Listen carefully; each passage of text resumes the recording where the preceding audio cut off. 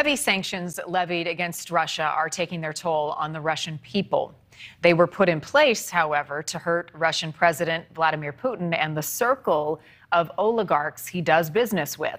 We have seen their toys, the mega yachts, the mansions, the private jets, and news of their assets being seized had many thinking that it was hitting the oligarchs where it hurt. Or is it? NewsNation correspondent Kelly Beeson is here. Kelly, the oligarchs may actually be benefiting from this war and what we've seen happen, the opposite effect of the intended targets. Isn't that incredible? And they may be, in some cases, Marnie, it has to do with how their wealth exploded. When you take a look back at the origins of the oligarchs, it paints a more complete picture. Mansions, vacation homes, private jets and yachts, just some of the toys of Russian oligarchs. The term defines individuals that stepped in and privatized sectors once government-owned under the Soviet Union. Sectors like steel, iron, aluminum, and oil. Many oligarchs becoming enormously wealthy in a short amount of time and holding allegiance to Putin, who helped to facilitate their position after the USSR's collapse. It is common knowledge that many of their profits and wealth have come from nefarious activities. The fact that they control that much power, they are a threat to the United States.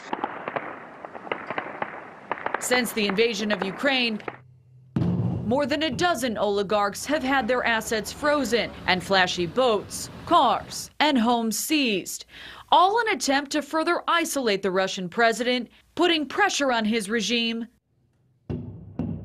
to stop the bloodshed. Many of these oligarchs have spent a lifetime doing nothing but hiding assets and dodging one regulation or another. Perhaps the highest profiled oligarch is Roman Abramovich, a businessman with stakes in the steel industry, also owner of the Chelsea soccer team and the world's second largest yacht, sitting at 533 feet with a price tag of $400 million. Many of these individuals will in fact have ownership in LLCs, shell companies, private businesses that are located in tax havens and in jurisdictions that do not have proper anti-money laundering compliance regimes and regulations. Sanction expert Tim White says many oligarch assets are also many times in different names. So are these sanctions packing a punch? While some oligarchs may feel the pinch,